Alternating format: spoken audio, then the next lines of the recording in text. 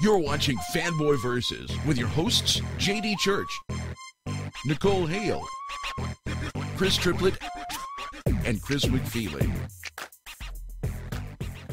And you are watching Fanboy Versus. I am your host, J.D., joined this week by Nicole Hale and Chris McFeely. What's up? Chris Triplett's taking the week off. I'm semi-sick, so I'm going to be drinking peppermint tea throughout the thrust of this show. So, cheers to that.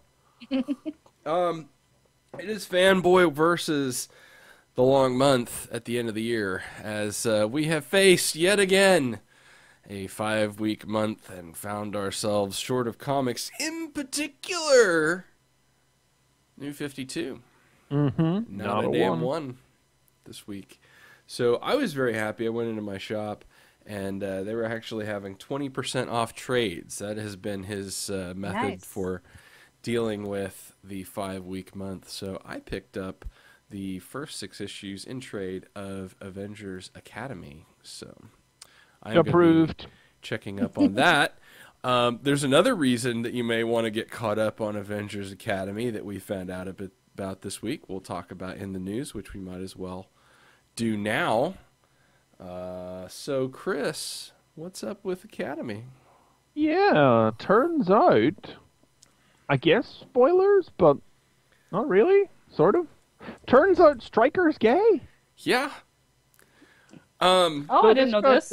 It got Axel Alonso, Marvel's editor-in-chief, just said it in passing in an interview on, I believe it was Comic Book Resources. And everybody was like, what? It almost feels like he probably wasn't supposed to say it, but he said it, and they didn't try to put the genie back in the bottle or anything. So Christoph Gage did an interview with CBR about Stryker, and we saw some preview pages from the next issue.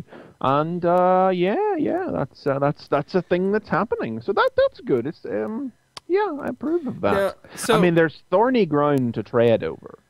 Because have you read that volume you have out there?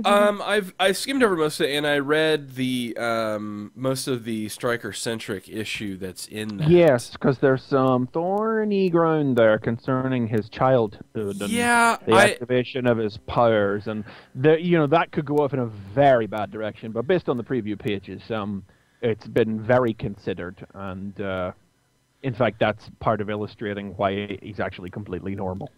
Yeah, I mean, even, in Christus, part of what he said was that this has been, like, the plan for the character pretty much all along. So it's not like, we get concerned when these things come out and that they're, shoehorning it in. And I guess some of the preview page shows him talking to Lightspeed.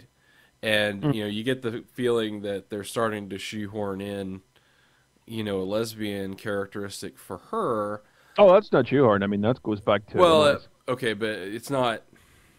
I guess it's obviously it wasn't when she was originally conceived, because she was originally conceived as a 9-year-old. As a 9-year-old, so right. Yeah. Since Runaways, like, years and years ago. Right. And feeding up then through the Loners miniseries that she starred in with the other characters. They were a superhero self-help group called Excelsior that debuted in the first arc of the second volume of Runaways, if I have my memories correct. So that's a good 5 or 6 years ago, I think. Yeah. And then they went on to have a mini-series of their own called Loners. And they made some vague allusions toward it there. Like maybe she was lesbian, maybe she was bisexual. So this seems to be great, just bringing that into the fold as well and using it as a springboard. But I think the indication is that that's been true for Stryker for a while. And one of the things that he does mention is, of course, in that Stryker issue, and I just read it, there's a scene in that issue where I guess he's at the gym and he asks Finesse if she wants to have sex with him or whatever, and she turns him down pretty cold, and then he turns around and asks Vale as well. And then later Vale sort of feels rejected by Justice. And she comes and basically says, well, hey, do you want to do it now? And he's like, I'm tired. Let's talk instead. And definitely the hints are there. Yeah. Yeah. In particular, he obnoxiously, and it's a thing of Stryker's that he's an obnoxious, loud guy who hits on everything that walks by, but it's like he does it in deliberately the most obnoxious way so that they won't take him on, but he appears to the other guys to be a manly man. Right. And it's very, very clever. I did once I found those bits again with the abuse in his childhood that it does. Yeah, so that's for the listeners who haven't read it. Like, Stryker was abused by his man. Stryker's mother is one of those gold-digging glory hounds who wants to live vicariously through her child, and he was a child actor, if I recall right, something like that, at commercials or whatever it was, and he was, I believe, touched inappropriately was the carefully chosen phrase to describe it, and that's when his powers kicked in and he killed the guy. So it wasn't an ongoing thing or something. There was one thing that happened and his powers kicked in and the guy died as a consequence, and Stryker is afraid that made him gay, and obviously there's the potential for that to go off in a wrong direction if it wasn't being written by a less talented writer, but it's being used as a springboard to say, you would have turned out that way even if that happened. One thing can make you turn gay. In fact, that probably held you back from accepting that part of yourself for that much longer. Real good, solid, well-considered stuff. Yeah, so I'm looking forward to it. I'm interested in see in that in that direction that's going. Just another feather in the book's cap. Yep. Did we miss it that Bunker debuted last week? Well, we probably tried to ignore it. Okay. Fabulous! We didn't really talk about it. I hadn't heard much, but I thought we'd mention that anyway. So, other news. Not Teen Titans for introducing a gay character. Right. Whatever, but that's wow. Mexican Latin man who dressed in purple with all the frills and the sunglasses. Yeah. Why did I mention that? Alan's homosexual character, just a little comparison. So, I'll mention this little bit of news. I know because we were going to talk about it as well. But so several years ago, this is how long Superman movies have been in production hell and stuff. This was pre-Superman Returns. Nicolas Cage was attached to a Superman movie, and he apparently, as a part of that and research for it, decided he would get his hands on a Action Comics issue 1, and apparently you did pictures of him in costume, right? Yeah. Oh, So apparently he's been hanging on to it all this time, and just this week he finally decided. I guess he didn't decide to sell it, but it went to auction this week and sold for $2 million. Crazy. Which makes it officially the highest selling price for a comic ever. I mean, it makes you wonder if its price has increased because Nicolas Cage was known to have touched it or something. I mean, there is that possibility. Or would it have sold for more if he hadn't? Yeah, did that depreciate the value or increase? Never know. But what was it just because of being attached to the film that he bought it? I think so. Because I thought he was a huge Superman fan anyway. I mean, he's been hankering to play it. I don't know. I to be honest, that's the way I heard the story from NPR. So, and Chris is frozen, and I bet we lost him for a second. Oh no, Chris! Oh no, you guys. So we'll call time for. Would you like to buy a comic book for that amount of money? Right. No, I mean, God, I can't imagine. I love my comic books, but come on, get a reprint. Well, and see that. Well, that comes down. I mean, and that comes down to the different kinds of comic and comic collecting that there is. Mm-hmm. I mean, on one side of the fence, you have people that purely enjoy it as a literary medium, so to speak. That it's all about actually reading the comic, that it's about enjoying the story and all of those things. But for some people there is that collector's aspect to it, and I guess I've got into that. it's not for me right now. I just don't have the money to be that way, and that's not to say I don't keep all of my comics and take care of them and all of that. But you know, it is, you know, in a sense where,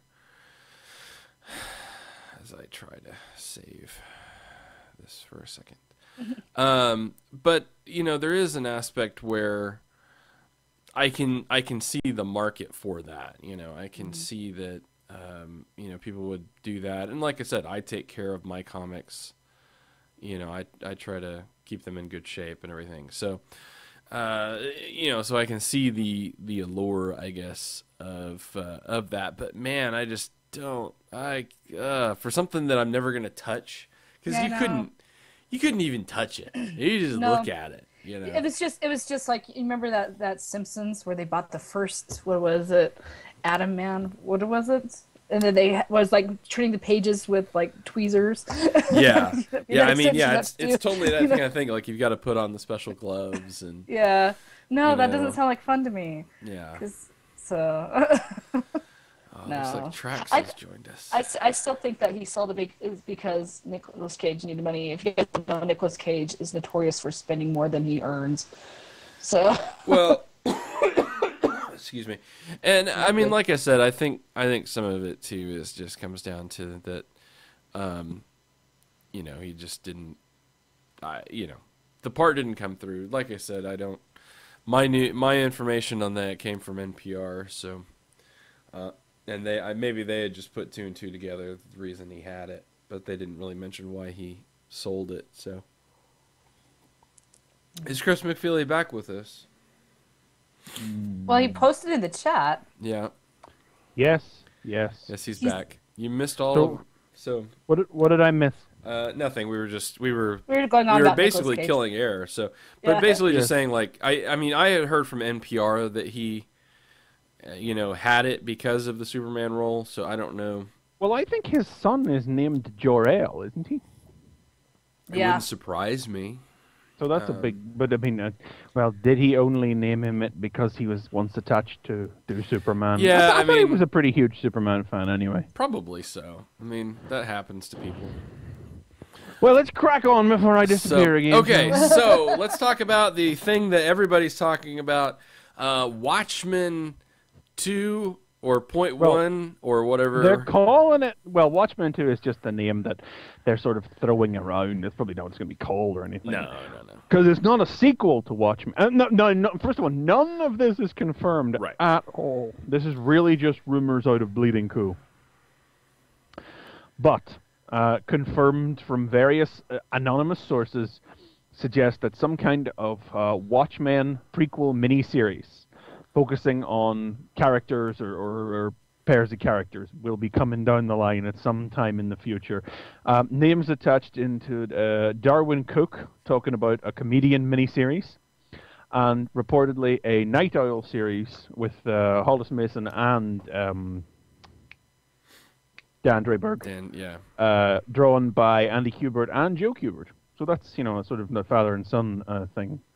And there's been word of some involvement from Dave Gibbons, but potentially just like a Bleeding Cool describes it as a passive acquiescence.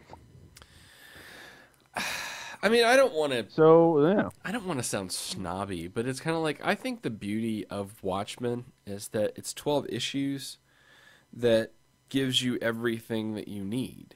You know. Oh, certainly. I mean, it you know, it doesn't. It's not all linear, which I think is part of the beauty of it as well. But it's 12 issues that gives you everything that you need. And I don't see the value in dipping back into that world. Monetary value. Other than Other than monetary. That's the only value. I don't see an artistic or... It's not as if there aren't years and years of room in the Watchmen story to tell tales where they'll fit in and without obstruction, but... really contrary to the point of Watchmen. And I think that's what I'm saying. It's like the point of Watchmen was to be sort of like this I mean, it certainly wasn't Alan Moore's original vision, because I mean, he was totally trying to steal characters from Charleston and ended up just having to make generic characters. But I think that made it their way. I mean, you know, I mean, it's like either way, it's still a story about the deconstruction of the superheroes in a Cold War era. You know. Well, and that's why I say I think the fact that those characters exist in a self-contained universe, I think lent it more power than maybe he even realized it did, because they weren't pre-existing characters that we knew anything about. You know, these were new characters that were created for this. All of the blanks that needed to be filled in were, and you know, you get a nice contained 12-issue story. Other than fanfic stuff, I'm not sure what else you could really, you know, fill in. Just past adventures. Wasn't the Watchmen movie tie-in video game a prequel? I think so. I think it was supposed to be. I own it, and I will tell you that I have never loaded it up. I bought it because it was the same price.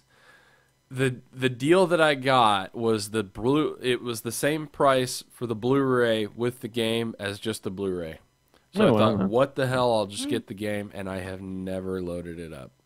Definitely some high-quality creators being reported as being involved, so they're not scraping the bottom of the barrel for people to work on this, but no, but it feels wrong-headed anyway. Exactly. It just feels like a money move to me, and that's just that, you know, I don't. It seems like they're. Well, I guess that there's never a right time for it. No. But there's never a wrong time for it either, in the sense that Watchmen is timeless. Yeah. But you feel like if they were going to do it, they should have done it when the film was out. They've totally missed the boat. I mean, you know, and the film didn't even do that well.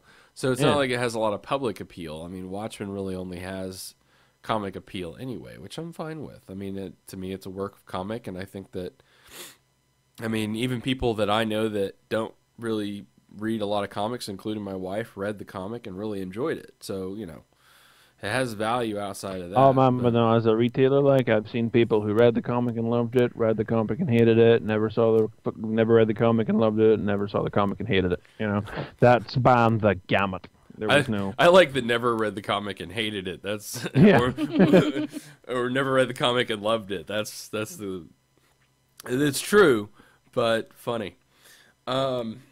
So I don't know. I think Gail Simone's jokes I thought were great when she was talking about. Yes. She was talking about doing. I missed it. She was talking about doing like a little. She's writing Little Watchmen. Little Watchmen. Rorschach is just known as Blotchy. Oh God. Now that I would read. Watchmen babies in V for Vacation. There's a great video. I think you can get it on YouTube as well if you haven't seen it, which I'm sure most people have. Morning Watchmen. Which is the Saturday Morning Watchmen, which is hilarious.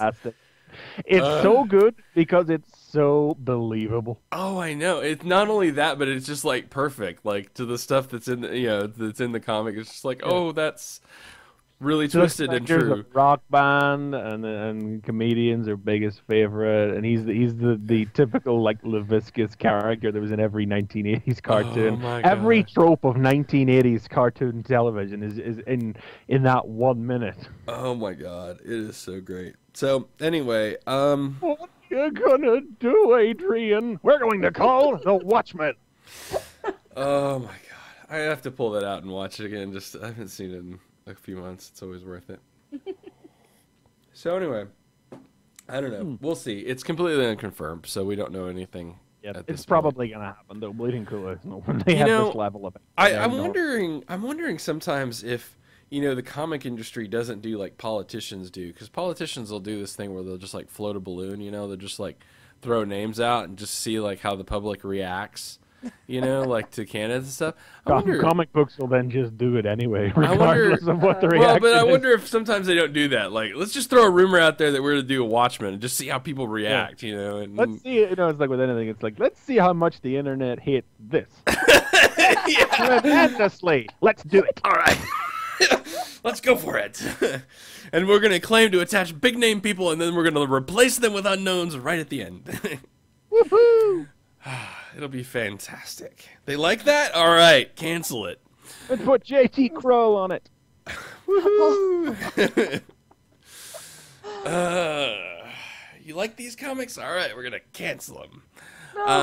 You hate them? They're gonna keep going. For Scott Lobdell. Woohoo! Oh, we're on a roll today. So, all right. Well, I guess we'll get to reviews then. I don't know. Is there any other news? Size of it. Yeah, I don't think there's any other movie news or anything other than... Well, there's this word about a Dark Knight prequel has been confirmed, which will be running in front of... Oh, yeah, the Mission Impossible. My Mission Impossible 3, yes, in select IMAX theaters. I don't know Yeah, what the ones that are actually filmed on film and not digital. Does prequel mean extended trailer? Probably, yeah. Okay. But probably like a little coherent...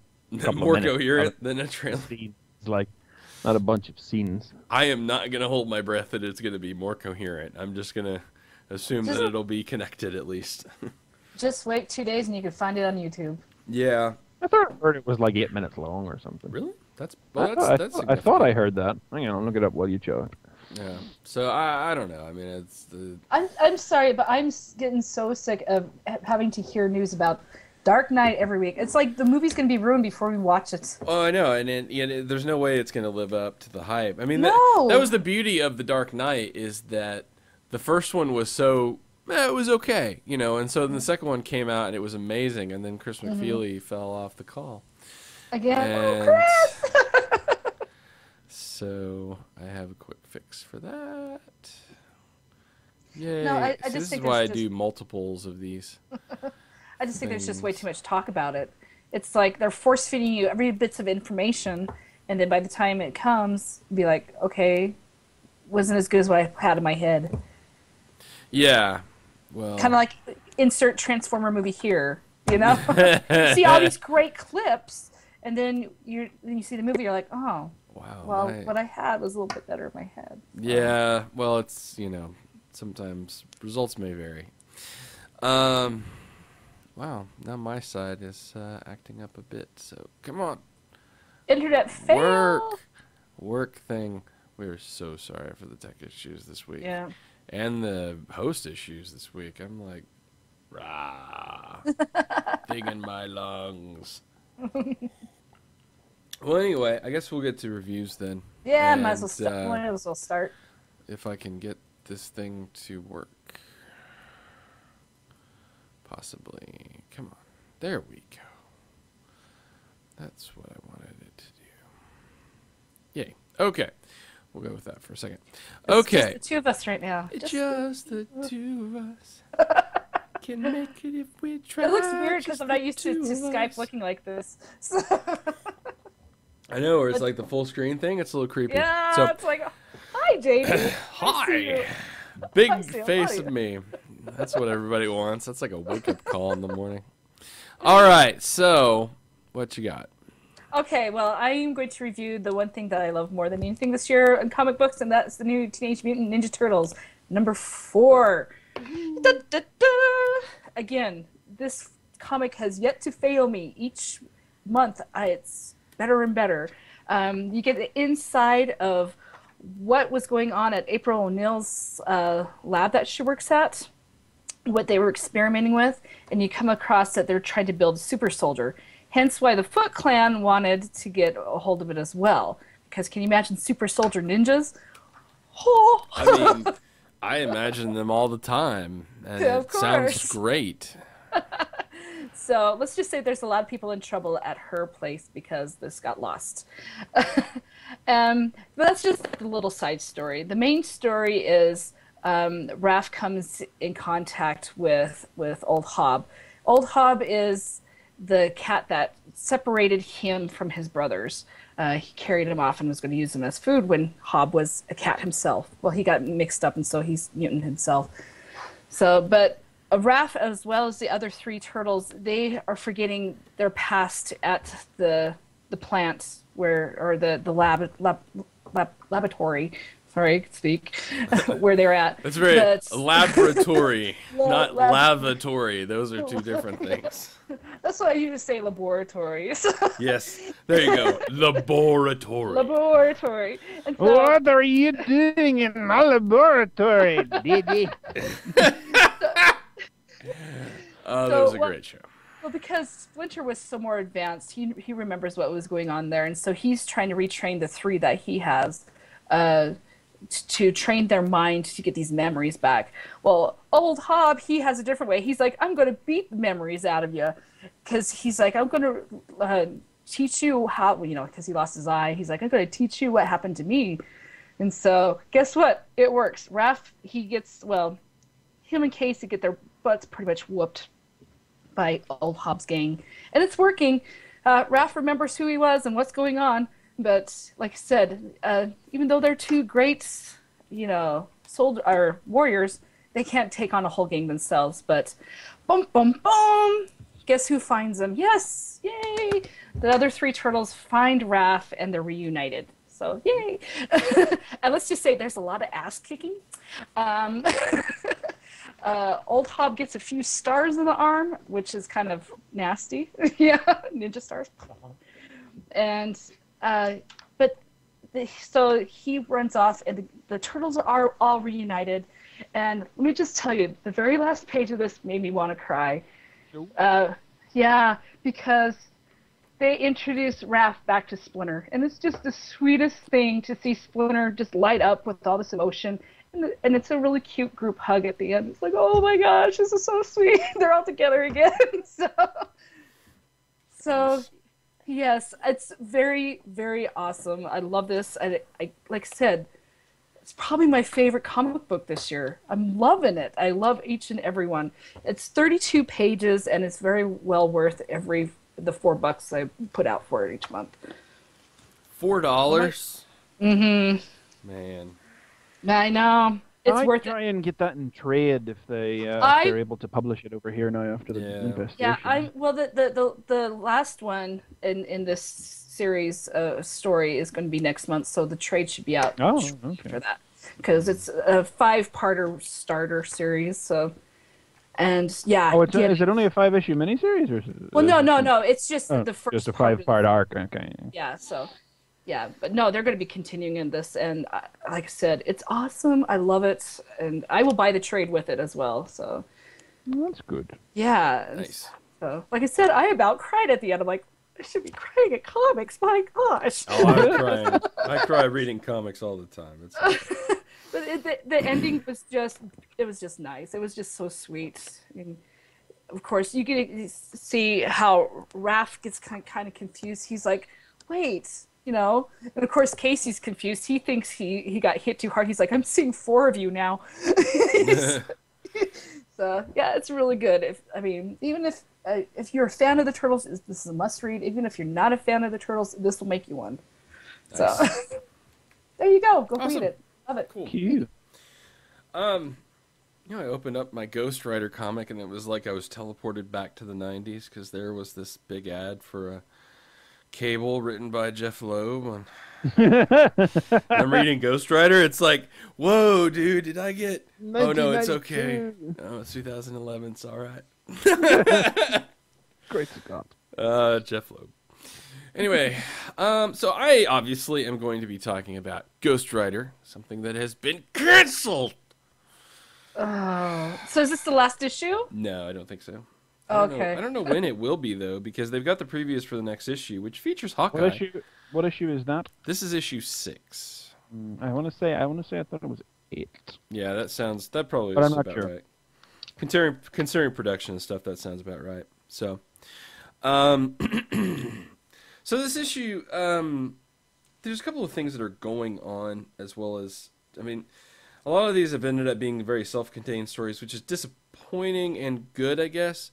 In some sense, I'd like to have like a big overarching story, but on the other hand, considering it's to be canceled, I hate to have loose ends.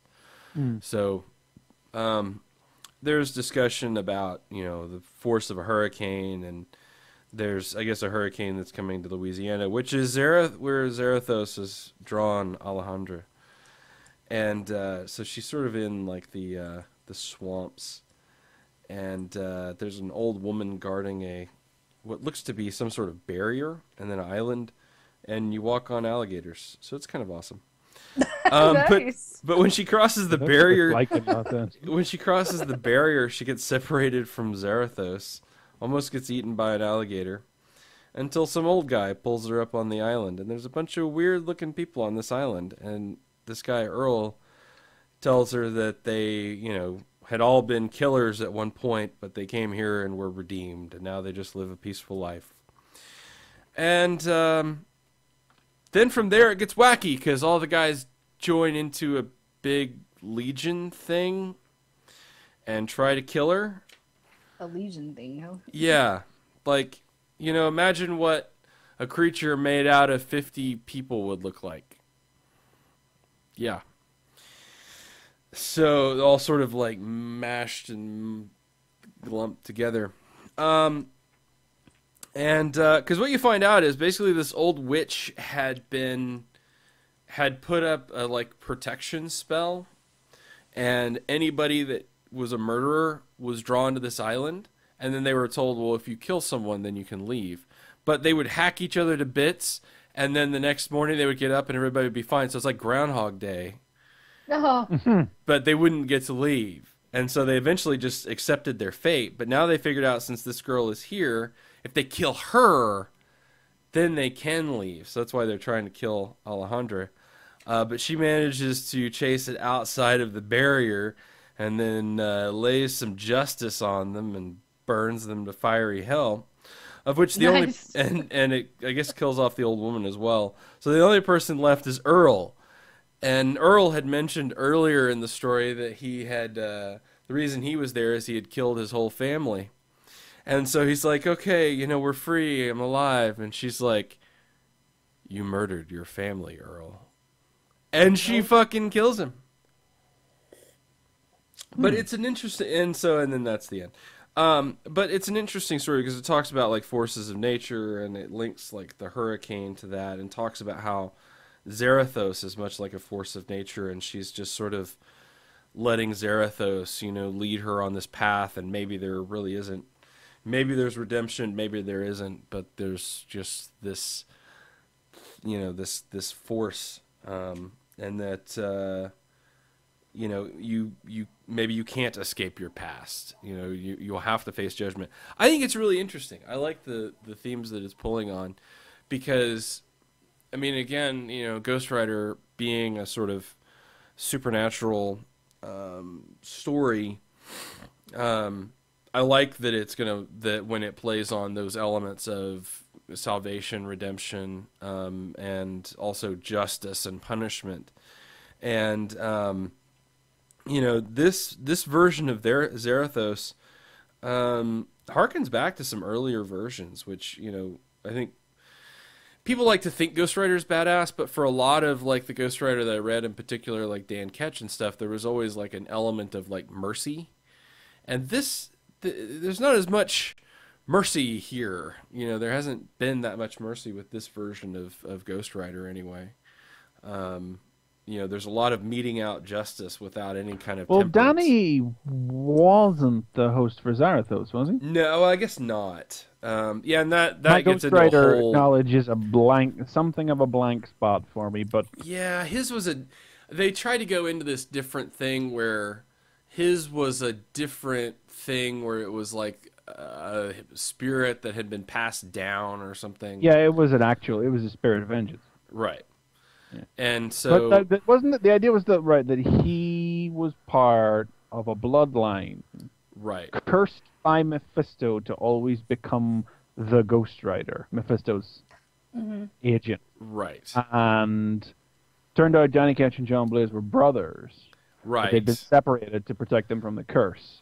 But Danny was the one who was always going to fall victim to the curse. But Mephisto, in his devilish way, he made it so that Johnny would become a Ghost Rider. Yeah. And bound him to Zarathos to create that. But all of this has sort of become very muddled now.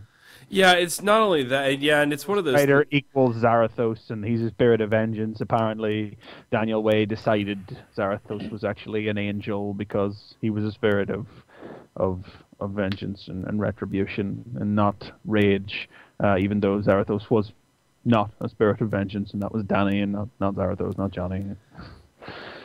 Yeah, yes. And I think that it's better that gets muddled and like forgotten about, because I think the story, I don't know. I think it's that kind of baggage that when you come to Ghost Rider, you kind of go, It's just like, I don't know. Maybe that's just me. But yes, you are right. Danny's was not Zarathos. And the whole Spirit of Vengeance thing is good stuff, but you can't really link it to Zarathos without farting in the face of all of the history. Yeah. You look at the film where he just became Ghost Rider and they just left it at that, you know? They didn't bother talking about spirits possessing him or whatever. Well, that's more of a second movie way. Yeah, it's called Spirit of Vengeance. Let's see what they do. Yeah. But anyway, you know, even at that, getting back into, you know, more of a Zarathos centric, you know, comic, and talking about the function and aspects of Zarathos, I think is interesting, especially the Alejandras. You know, a lot of times there was this battle between, especially be it Dan or Johnny, they were really battling Zarathos a lot. You know, it was a lot about struggling for control and struggling for dominance. And this is much more of a symbiotic relationship that Alejandra is really trying to not necessarily follow Zarathos completely, but see where, you know, it's like she's seeing where it goes. You know, she's really trying to let it work out, let it try and feel its way out. I mean, in something like this character spent her whole life being raised to be Ghost Rider, which is something really different. I mean, we've seen both Johnny and Dan sort of came upon it, you know, fish out of water, out of nowhere, but she was really raised to become Ghost Rider. And so she's got a very different approach to it. You know, it doesn't mean that she's got full control of her powers and that she really knows what she's in for, but it's certainly a different approach than I've seen, and it's letting the comic go into some interesting directions for the next 2 issues. But anyway, I like it. I mean, so far I've enjoyed it, and I think that I wish it would get more of an opportunity to grow. I think it's growing with each issue. Obviously, it's not, so I can just go home and cry in my Wheaties. But anyway, I think it's good. I think it's worth a read. Check it out. I mean, like I said, your mileage may vary, but I'm at least enjoying it. So, sorry. It's sad that you're enjoying it and you know it's getting canceled. I know, isn't it? Doesn't that suck? I'm thankful that there is not a single book yet that's happened to for me. Well, lately. I mean, lately. Hurt got canceled. I lost Victor Von Doom and Destroyers, but that was before they came out, so I didn't. You were reading Hurt for a while. I didn't get a taste. Yeah, but I was going to drop Hurt, and then I decided I'd just stick it out to the end. And you've had that happen before, though. I mean, you know that's happened to other stuff you've read, hasn't it? Mm-hmm. Surely. He's really trying to think about it. I'm thinking, but well, Runaways. Yeah. That wasn't officially cancelled, though. That was just Secret Six. Yeah, Secret Six. Yeah. It is kind of feeling that way. It's kind of hard to think of that as cancelled, but because it's the circumstances. Was, though. I mean, it's kind of hard not to think of it that way now, though.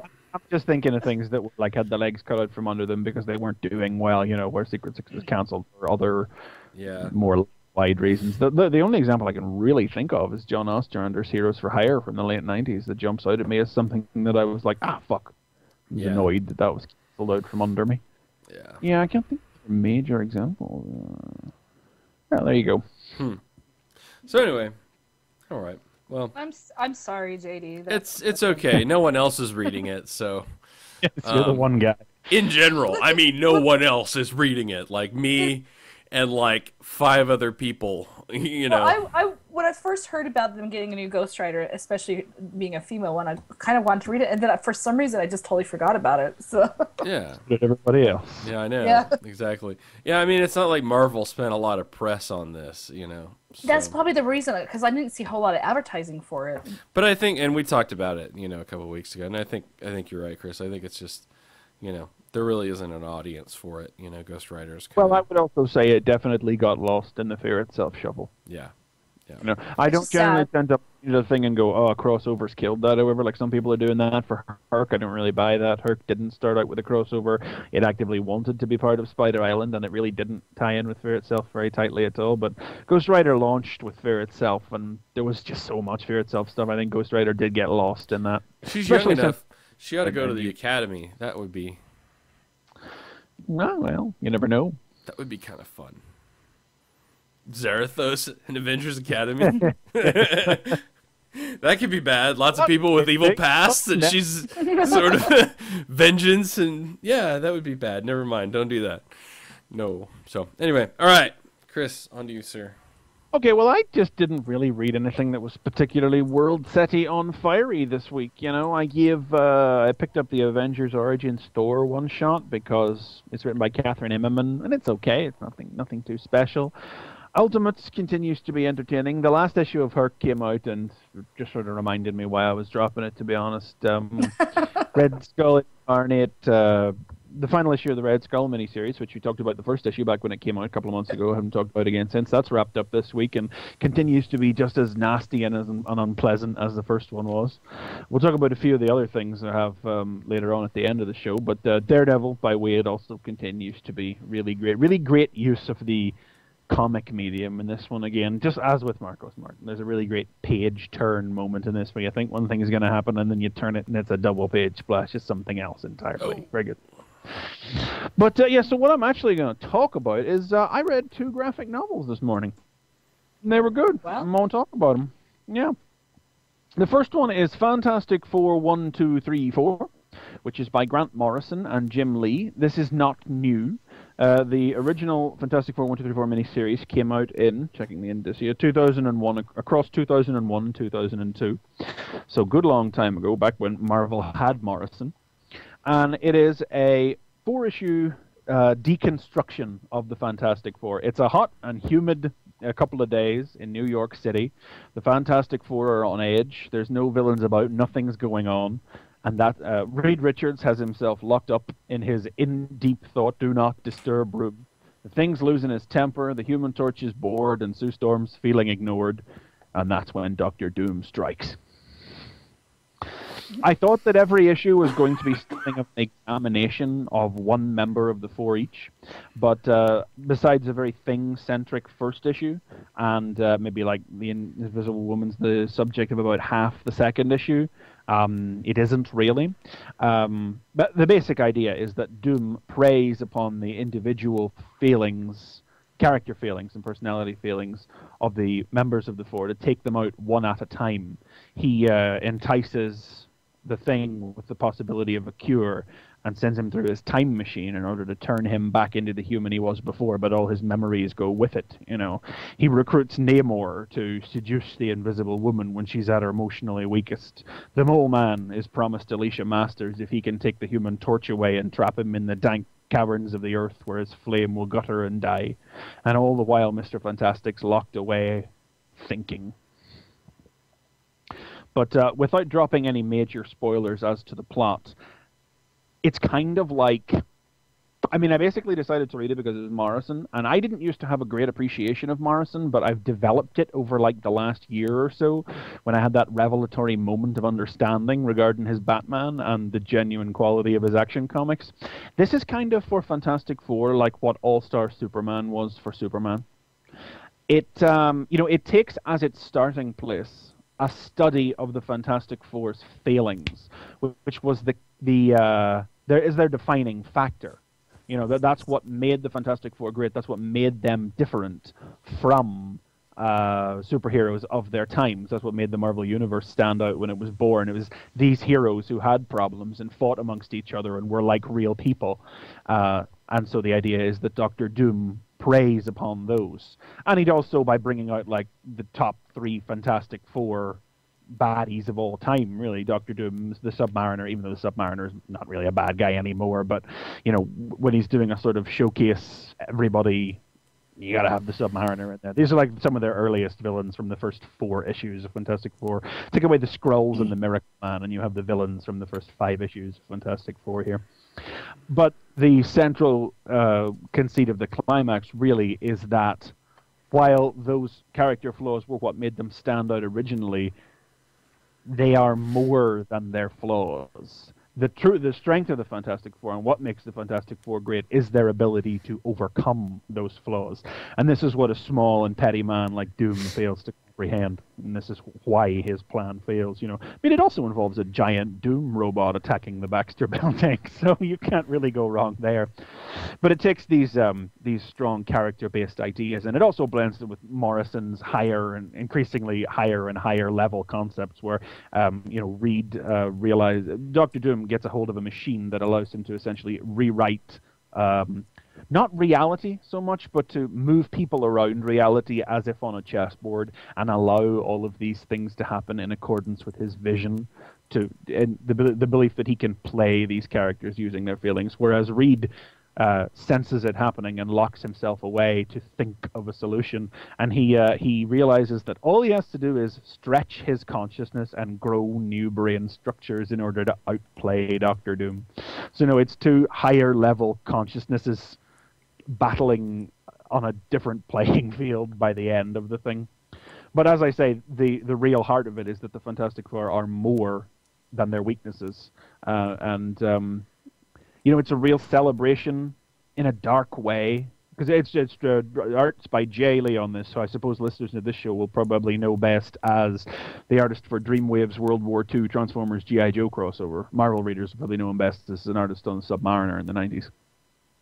So it is quite a shadowy, dark, heavily inked storyline, But as well, it's the Fantastic Four, as I said, they're more than their weaknesses, and they are a unit together. The Fantastic Four, it's just, everybody always calls them the first family, and they are, because they are a family, they're a unit.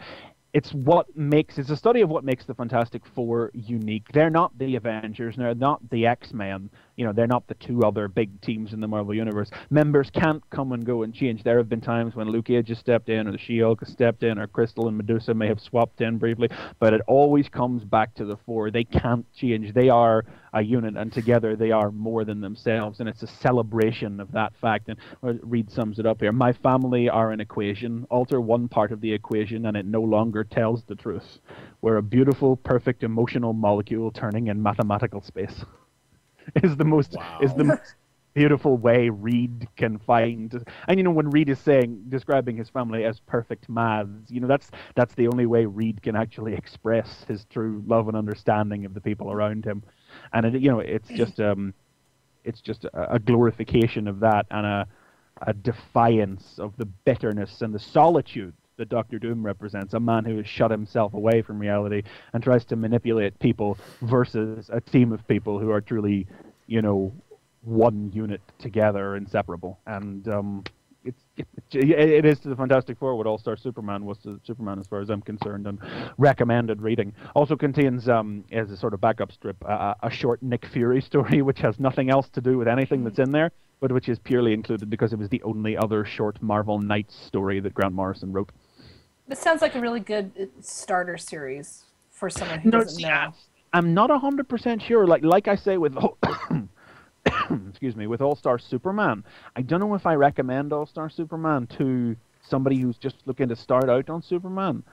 In the same way, everyone knows. The thing is, everyone knows Superman. Everyone knows his story. Well, yeah, but everybody knows the basic tenets of Superman. I don't think a lot of people today who understand that have an appreciation for the wacky Silver Age spacefaring Superman. But we talked about this when we reviewed the All-Star Superman cartoon earlier this year.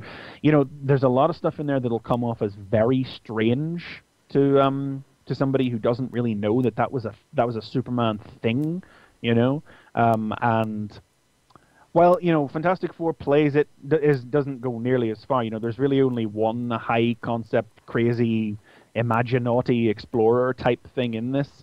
I'm still not sure that it's a great intro to the Fantastic Four. I'm not 100% sure about that, but if anybody has any passing, but at the same time, it doesn't require any particularly in-depth knowledge or understanding of the strange foibles of their long history, the way I think All-Star Superman sometimes does.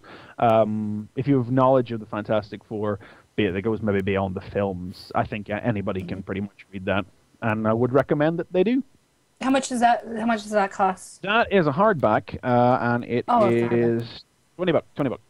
It wasn't available in paperback. Yeah, it's only 4 issues, but it's not too bad for a hardback, as you say. Plus, it's got the Nick Fury story in there. It was available in paperback a couple of years ago, but it's been out of print for a while, so they brought it out as a nice hardback now that Grant Morrison's stock is up, basically, I think. Isn't it, with hardback? And the other thing I read this morning as well, which I've been looking forward to reading for a while, is a book that's called Gingerbread Girl by Paul Tobin and Colleen Coover. This is published by Top Shelf Productions. Oh, so this isn't the Stephen King one, huh? No, this is something else I didn't know until recently that I learned. Yeah, Gingerbread Girl. This was originally serialized online, so I think you can find it online to read if you want to, and I would recommend it, as we will now talk about. But the paperback's only $12.95, and it's longer than FF, so. It's a book I picked up basically because I have it's written by Paul Tobin, and it's art by Colleen Coover. And that's 2 creators whose works I've always liked what little I've seen of and have wanted to read more by them. Paul Tobin wrote a lot of Marvel's Adventures, All Ages stuff, and I guess most widespread, most recently, he'd be known as the guy who was doing Spider-Girl. And Colleen Coover, I couldn't really point to any one thing she's done consistently. She just sort of pops up here and there. She did sections in Girl comics. She did backup strips in X-Men First Class for a long time. But she has a very simplified, kinetic, almost Archie sort of style newspaper strip look to it. But don't let that belie the innocence, because she's also known for drawing erotic comics. It's not, the innocence of the artwork in this belies a lot of the emotional content. There's no better way to sum up the plot than just by reading off the back of the book, so I'll just do that right now. Narrator voice is coming up. There are a myriad of verifiable facts concerning 26-year-old Anna Billups. She likes sushi and mountains and piglets, but hates paper cuts and beer breath. She flirts with girls and boys and loves to travel. She might have a missing sister, or she might be totally insane. Did Anna invent an imaginary sister named Ginger during her parents' traumatic divorce? Or did her mad scientist father extract part of her brain and transform it into a living twin? In this whimsical, thought-provoking graphic novel, a host of narrators, including boyfriends, girlfriends, neighbors, bystanders, magicians, and passing animals, try their best to unlock the mystery of Anna and the Gingerbread Girl. Right. Yes, because it's a total fourth wall breaker. It is narrated by everybody from the central figure, Anna herself, at the very start, through her lovers, people she walks past on the street, people who decide to insert themselves into the narrative for the purposes of speeding the narrative along, or to explain some of the scientific concepts behind it. And on 2 separate occasions, a pigeon picks up the narrative because the characters leave one area and the pigeon has to fly across town to get you, the reader, to where the characters have moved themselves to so that the story can follow on. A bulldog also takes up the narrative at one point. British bulldog. Good evening. First, before I begin, a question. It's just a bulldog saunters across town and leads you back to the characters. But it's not... It's rather hard to describe without going into it in too much detail, which I simply don't want to. But Anna believes and tells everybody that her father was a mad scientist who extracted what is called the Penfield homunculus from her brain, which is a real life, it is actually a real life part of your brain, the part of your brain that registers touch, the sensation of touch. And somehow in his lab transformed it into a twin sister for her who feels what she feels. And that twin sister is now missing and lost to the world. But it's set in Portland, Oregon, and Anna believes Ginger is somewhere in Portland and would like to find her. Now, it is perhaps no coincidence that at exactly the time that Anna claims this happened, that her parents had a violent and messy divorce. So the question is, did she just invent a sister on which she could believe that, on which she could project all her feelings and could believe they were happening to somebody else? Or did this really happen. You know, we get third-person accounts from the various characters who carry the narrative. Primarily, her girlfriend Chili and her boyfriend Jerry. She's bisexual, but she doesn't like the label because modern culture reflects poorly upon it. And the storyline just follows the narrative of her and Chili out on a date, from art galleries, walking through the streets to shops, as all these little facts are given, and random characters that they pass on the street are people who feel the need to explain some of the crazy things that she is saying, you know. And she resents being referred to as crazy, so it leads to some confrontations. And for all of the wild ideas that are in it, it is a very, as I say, the innocence of the art like belies the emotional content of some of the things. And I can't go too deep into what actually happens in it because it just ruins it for the climax, you know. So I can't tell you too much. But it is a book about accepting who you are and other people being willing to accept that aspect of you. It throws you a couple of curveballs. There's a couple, you know, where Anna trips up a cashier to prevent her from stopping a shoplifter. And I figure she's done it for one reason because of what we've seen on previous pages, you know, but it's actually another reason entirely that's far more introverted that I didn't expect to be the reason. And it's a book that just sort of makes you think, as it describes it. It's whimsical and thought-provoking, and there's no other description I can give for it that is as solid as that one. It's unusual. And if you're going into it expecting a solid mystery with a beginning, middle, and an end, that's not what you're going to get. I must caution you of that. It is not designed to provide a concise tale that will solve all the mysteries of life and dealing with the problems of your past and your emotional coping mechanisms. It's just a story about one night in one person's life who has these issues and how she and the people around her deal with them and react to her. And it's called Gingerbread Girl, and I would strongly recommend it to anybody. Nice. How much is that? Nice.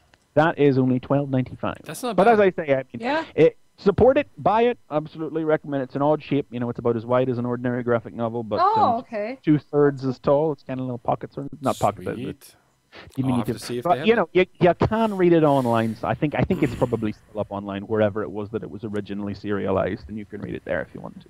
But I recommend buying it.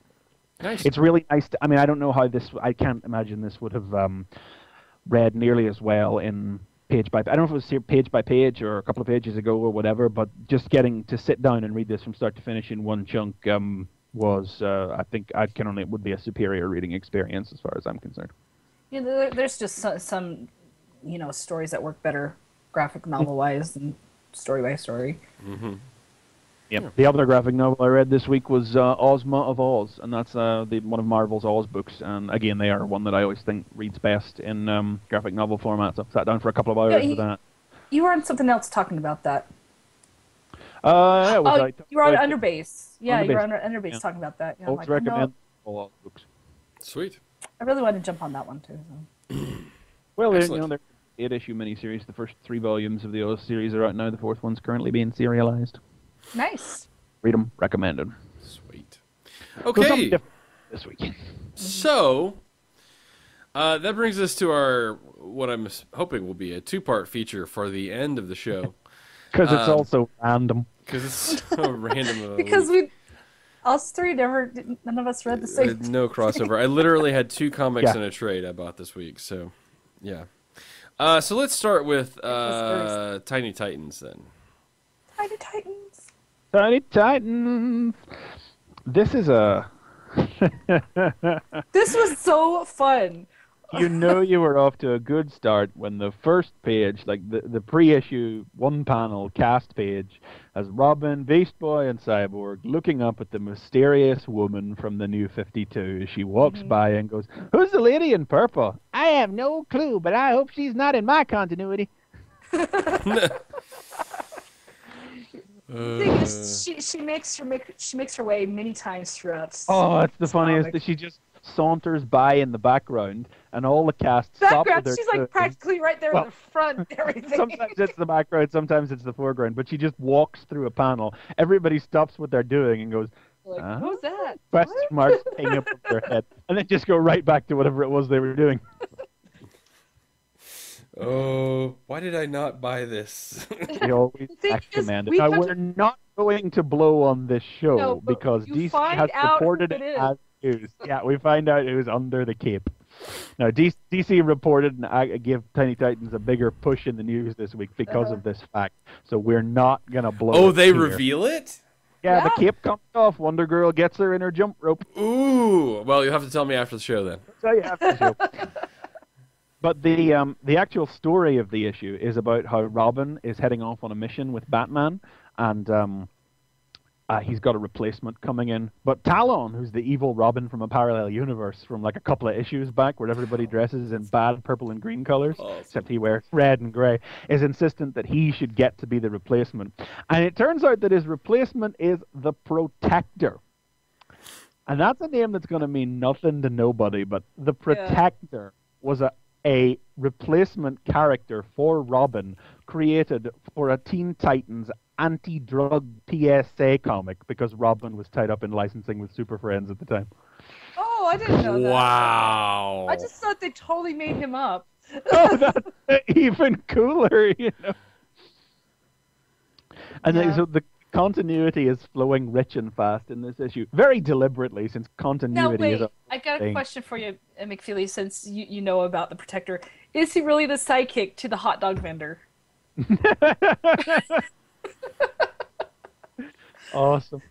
Because they want to know who he's a sidekick to, because they're like, well, Robin's a sidekick, you're not a sidekick. He's like, yeah, but he pulls out a picture of a hot dog vendor. He's not a superhero. Yeah, he is. His hot dogs rock. And then Cyborg even makes reference back to the Teen Titans Little Archie, where he won a burger eating contest with Jughead. Oh my god. So Talon tries to get Talon goes to the Batcave and tries to get the bats and penguins who are all living there to kick the Protector out because they're worried. He tricks them into thinking Robin's going to take his place. And then the final part is about revealing the identity of the mysterious purple woman, so we can't talk too deeply about that. But continuity is the gig. Like Talon thinks that the Protector might be Robin because they have exactly the same hair. You know, stuff like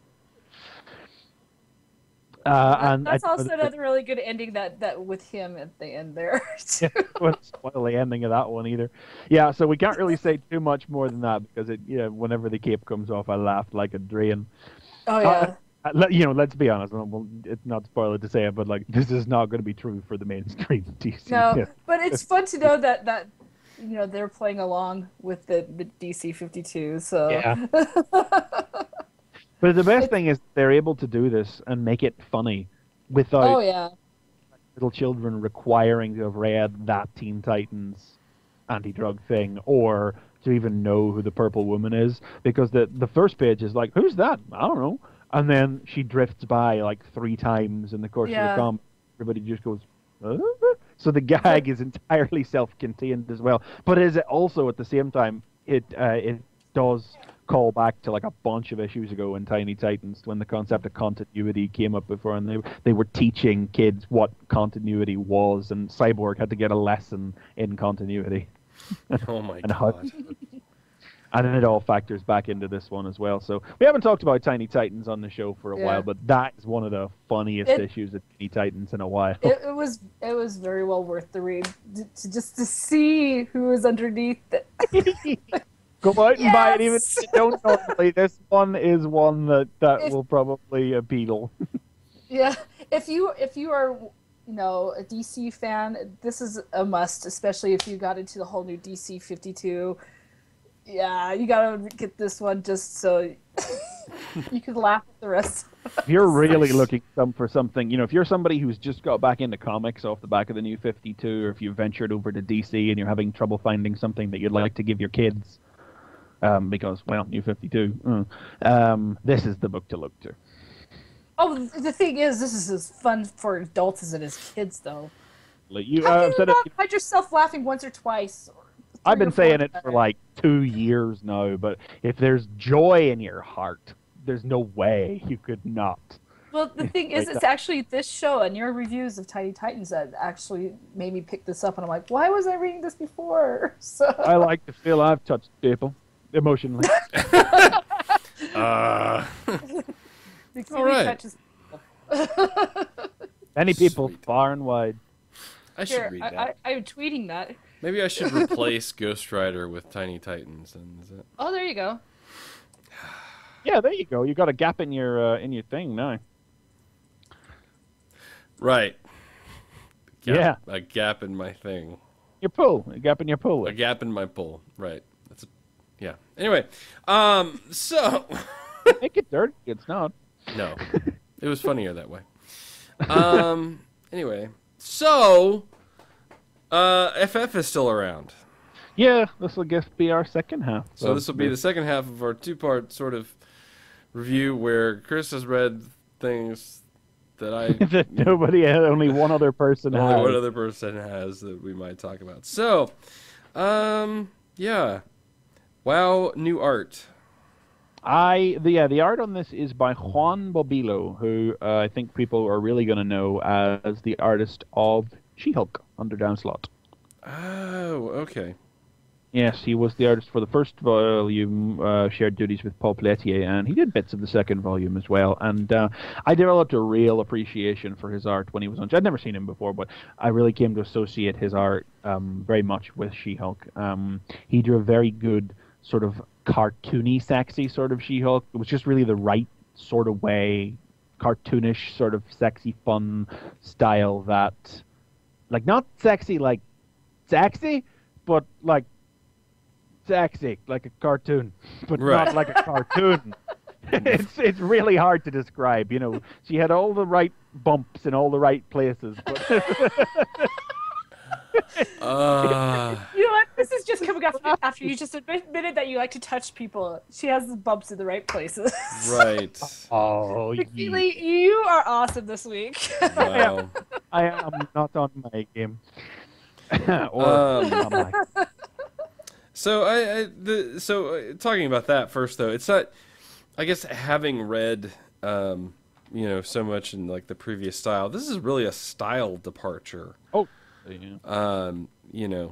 Funny thing is that FF hasn't really even managed a consistent artist over its first year. I mean, Steve Epting is supposed to be the dude, and he did like the first arc. But Barry Kitson did a big chunk of the second half of the year. But he's quite close to Steve Epting, like stylistically. Right. I mean, you could tell them apart, but this followed the same like basic realistic style, and this is much more cartoony. Yes, but not bad, and I'm not saying it's sexy. bad. Before we get too far, is there color issues? Was there a few color issues I noticed? I feel like maybe some hairs were this first page. You're probably really looking at this first panel of the kids, aren't you?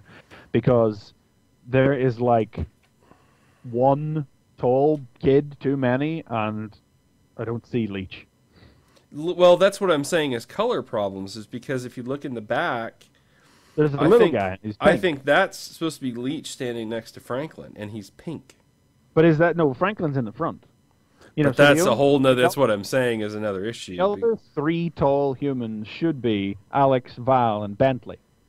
Right. But there are four tall people here, so one of Right. them is presumably supposed to be Leech, or Artie, and then the little guy is supposed to be Leech or Artie. Either way, that's supposed to be Leech, That's and not he's just purple. a coloring issue, though. That's Yeah, there's that's another issue too. But I think that's supposed to be Leech, and the colors are. But that pops up again.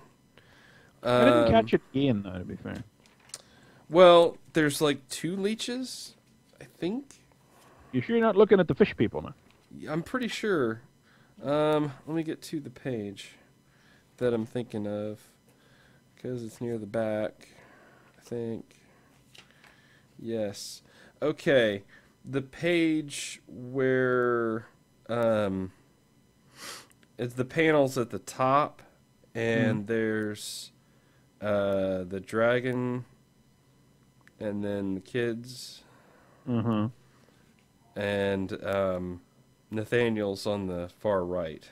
Yeah, Who's the pink thing? that's Artie.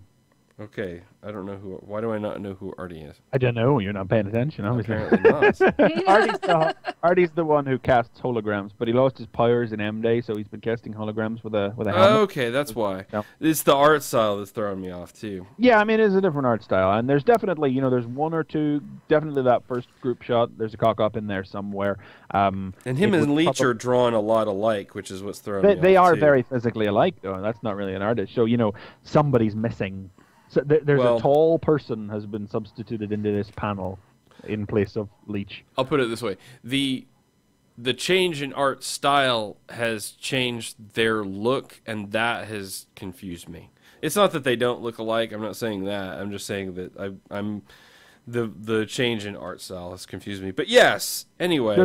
Yes, moving on. Anyway, moving on. That's terribly uninteresting. Yes. It's terribly boring boring for to this talk about. non-visual medium. Let's talk about the story, as it were. Not as it were, is it good? So go ahead. I'll let you. Indeed. Oh, well, following on from the events of Fantastic Four number 600, Valeria has translocated the top 3 floors Important of the Baxter detail. building to, yes, as she says, into a snowy mountain somewhere. And it turns out, hey, they're at Uncle Doom's. So they just trek across the Balkans and to Latveria, where Kristoff and Doom and the shackled Doom, that is, and the last remaining Reed Richards duplicate and Nathaniel are all gathered together following recent events in FF. And, that's sort of about it as far as we want to go into details. This is very much about putting the ducks in a row for this final storyline. All hope lies in Doom. We get some flashbacks to whenever Valeria and Nathaniel were scheming together in the past. We see Valeria building a lightsaber for Bentley, Mm-hmm. Great. And that's a particular thing that I want to talk about. We mentioned out of Fantastic Four 600 that there was this man of light that's been talking to Franklin. Franklin, Franklin. Yeah. Brain fart. And you had mentioned that it might be Da Vinci. Michelangelo. Or Michelangelo. Well, I thought it was Michelangelo, but yeah, you're talking about the Vitruvian Man here. Right. And that seems to be, because that seems to be a link here, in this childlike drawing. I mean, even though they are completely different people, they do come from the same era, and they are both stars of S.H.I.E.L.D., and he is a glowing yellow figure in this child's illustration. Well, I wasn't more saying they were saying, I was more saying that, again, it links those. It's another link between this to S.H.I.E.L.D., and I'm thinking it strengthens that possibility that you're right, that is what the link is. So anyway, it's interesting. Still not sure really whether we're going to see that be part of this long game story that has been running since the start, or if that's really going to be... The analogy I've been using when I've been talking to people about it is that this story now, this 2-part Forever in Fantastic Four and All Hope Lies in Doom here, this is basically Return of Bruce Wayne. In the grand Morrison's Batman long game analogy, this is Hickman's Return of Bruce Wayne and his final arc on Batman and Robin, 2 stories running side by side that will culminate in the end of all the themes that he has really put in play. And then I'm thinking like maybe this stuff that's going to happen with Franklin might be his Batman Inc. The thing that comes after the end of all the real themes that he's put in play. Yeah, because we really are... we're building to that point. We're getting to what's going to be coming after that. So, yeah, but like I said, this is more of a piece of the puzzle than any kind of, I think, massive revelation. But they're just doing science. Yes, although the thing that they're opening up at the end is that's the gateway, isn't it, to the other multiverse? This is the gateway to take the other Reed back the bridge. Is that where he wants to go, or is he wants back to his... That was the whole point, was that they were going to orchestrate the war to create Saul's Anvil, whatever it was, to use something that existed on some kind of quantum curve between all 4 cities to... Well, we never got rid of the details, but presumably split the world so that they could open up a portal that would allow them to go back to their home dimensions. And they're going about it in a much more direct method here. Yeah. But there's lots of fun, snippy kitty interactions, which is like a lot of the fun that these kids have brought, and Valeria and Nathaniel. It's nice to get a flashback and see some of the things that they've been talking about, because they do run around acting awfully holier than thou. I know so much more, blah blah blah. So it's nice to see where that all started, and it's nice for Valeria to get caught off guard, and she lectures to Nathaniel before he really tells her what is it? He tells him that he really shouldn't keep dropping hints about the future, and he says, "Why is that?" "Because you could screw up everything. Temporal anomalies, cascading events, collapsing time stream. You know this. You're a time traveler." And then he tells her about how he sent the future Franklin back in time. What is that, like 2 years ago now? Brilliant. I just love how far back it goes, And she just goes, "Oh, sniz." She's really caught off guard. I just really do actually like the way that Bobilo draws her as well in this scene. There's a couple of scenes like sometimes it's the colorist and sometimes it's not, where she does have really pouty lips. Yeah. and thick eyelashes. But in this scene in particular, when she's building the lightsaber, like, she really looks like a child. And like, artists have struggled with Valeria. I mean, sometimes you just whenever you have to have children actually doing adult things in comic books, your art can sometimes get away from you, I guess. Because the depth of the intellectual things that they have to be doing sort of just pull you in the wrong direction when you're trying to do body language or facial expressions or whatever. And but the simple teeny tininess of her when she's sitting in a little chair to make this lab, and she has to pull her feet up under her and sit up with her knees up on the chair so she can reach the table, and she throws her arms wide as she lectures Nathaniel, and her head is as wide as her torso, Mm-hmm. Her proport. I just really like the way she looked in that scene. Yeah, I mean, and that's why I say I think the art style lends into that. I keep coming back to the art, yeah. With this being the kid's story, I mean, do we know, is this gonna, I mean, are they talking about keeping like a separate, like, FF yeah, story the plan going? is that this is going to be after everything wraps up, that it's really going to be about exploring the other corners of the Fantastic Four universe that he hasn't really played in too thoroughly yet. Offhand, I don't know what's left, because really when you step back and look at the scope of everything Hickman's done, short of Skrulls, because Secret Invasion happened, short of Skrulls, he has really done a sort of greatest hits for the length of his run. We've had the Inhumans, we've had Black Panthers popped up a little in there. We got Galactus, we got the Silver Surfer, we got Doctor Doom, we got the Mole Man, we got the Negative Zone, we got the Kree. Everybody, it's been a real series-wide greatest hits. Everything that makes the Fantastic Four what they are. So, what Mad Thinker, Doctor Doom, Mad Thinker, Diablo, Wizard. I think short of maybe the Puppet Master, who I would love to see him do a take on. I would love to see Hickman's take on the Puppet Master, and he is like maybe the one memorable Fantastic Four baddie who hasn't been in his run yet. So yeah, get on that. I would be up for that, following on from whatever happens here at the end. Or maybe, like I said, if the next arc goes into stuff with S.H.I.E.L.D., we may see, an all-new connection with that or something else. There's the possibility there. I don't know if he wants to go too far with it or not, because, I mean, we really don't know what's going to happen with S.H.I.E.L.D. yet. It doesn't look like it's going to be renewed for anything else, what with the new hard-nosed stance on sales, but it very much feels like it's wrapping up. Its story is ending with its second volume anyway. It feels like it's moving into a conclusion phase now. It's been ages since the last issue of that. I think we're due another issue of that this month. Yeah. And the connections between it and Secret Warriors never got too thick, just enough to say these exist, here we are. And yeah, we'll see if it factors in too closely. I mean, my Michelangelo hypothesis might just be completely off the wall. Might be wrong. Yeah. We'll see.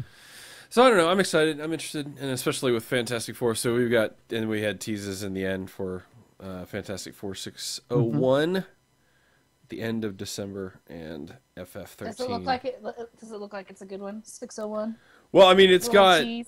it's got the thing on it, so I mean, Yeah. I don't know what else you want. I mean, that's pretty much, you know, I'm sold. I'm that's sold. it. It's like a license to print money. There you go. So awesome.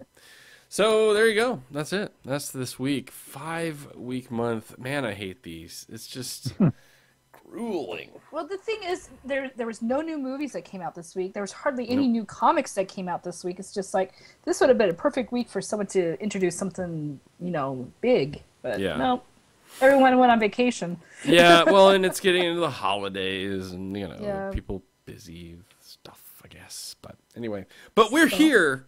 Yeah, we'll still Nonetheless. bring you Fanboy Versus. That's right. Every Maybe. week. Except for Most weeks. Except for on Christmas Day. I don't know. Are we still Sometime. doing it on Christmas Day? Oh yeah, that is on Ooh. Christmas Day, isn't it? Oh, maybe we'll have to do a Boxing Day show or something. Ooh, yeah. Then We'll it's, talk then it's about New Year's Day the next week as yeah. well. Ooh. Might be a little gap. That'll give us time to think up our answers for a best of 2011. I know. show. Yeah, we do For the have first best week of 2011. January. You guys Yeah. already know my answer. So Yeah. Reviewed it today. there was a lot of good stuff this year. That's actually going to be really interesting. So And then we're coming up on our second birthday. yeah, I know. I mean, we've got My first anniversary. we're With you guys. we're closing in on our 100th episode. Not too long. What is this week? This is 82. So I mean, it's going to be well, I guess it'll be Yeah, 3 or 4 or 5 months. Yeah. It'll yeah, probably be be another like couple in months. March. So yeah. So Celebrate on St. Patrick's Day. We're gonna have a busy first quarter. we have. Yeah. We want to mention. It looks like we have a bunch of Justin TV followers that showed up. So Hooray. Oh, welcome nice. to all of you. So I'll mention again, as I like to do, that we do this show live every week, 4 p.m. Eastern, 9 p.m. GMT time. So join us live at tfradio.net/live. Again, that's the website as well, tfradio.net or fanboyversus.com. You can also follow us on Twitter at fanboyvs. We usually tweet about what we're talking about on the show, what's coming up. I failed today. I think Chris may have done a few things. So Yeah. so yeah. But we What did I do? did you tweeted at least from your Twitter? Oh yeah, I did a Like there couple were of things there. some I things. don't I did a have the couple, but not a password whole for lot. our Twitter. Yeah. So, for regular TF Radio news, I will mention that we are sorry that we didn't do a show this week. Life happened. Shock. How did that So happen?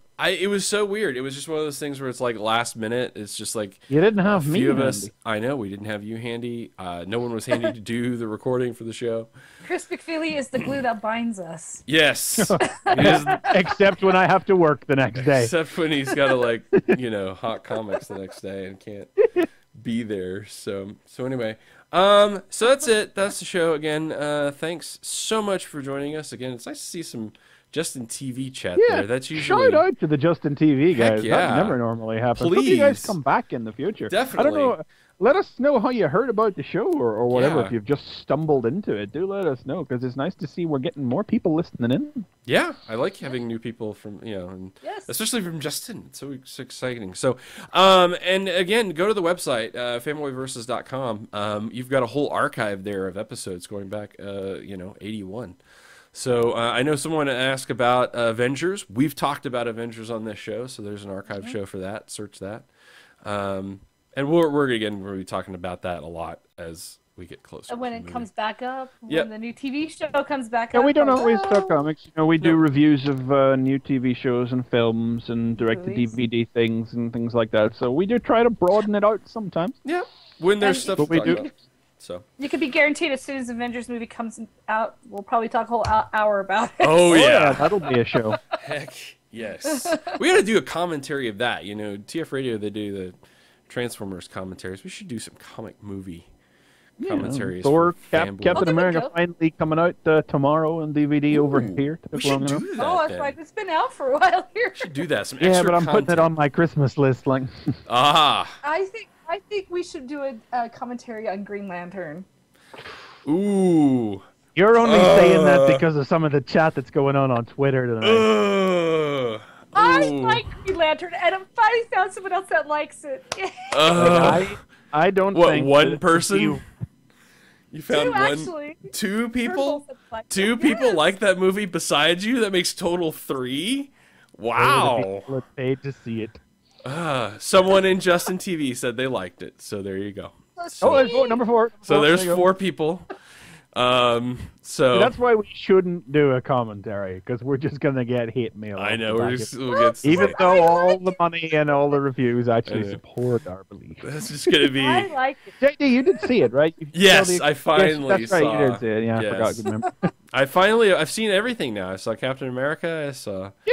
Yay! When did you see Cap? A couple weeks ago. It was good. Yeah. It was very good. I really liked Captain America. I thought they did a great job of sort of bridging that gap between the golden age, sort of vision of Cap, and then slowly bringing that up to what would be considered a modern Captain America, even though the story was set in World War II. So I thought it was really interesting to see him like kind of run the gamut all the way, even though it was still in the past. So anyway, as excited as I was for Thor, and much as I loved Thor, and as much as it just like the Avengers hype, definitely just get me really excited for Thor and Cap. Thus far, in retrospect, I'll have to rewatch Cap when I get it on DVD, but looking back on him, I think X-Men First Class is taking it for the year.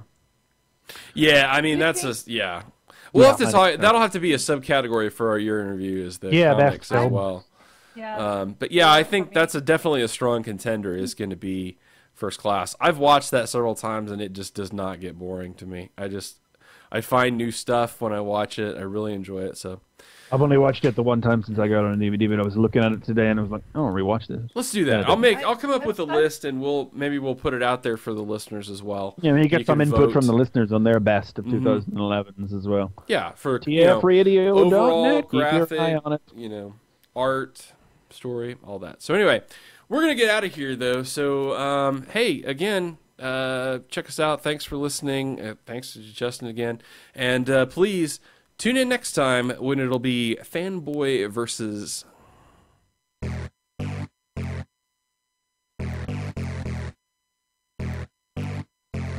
This has been Fanboy Versus.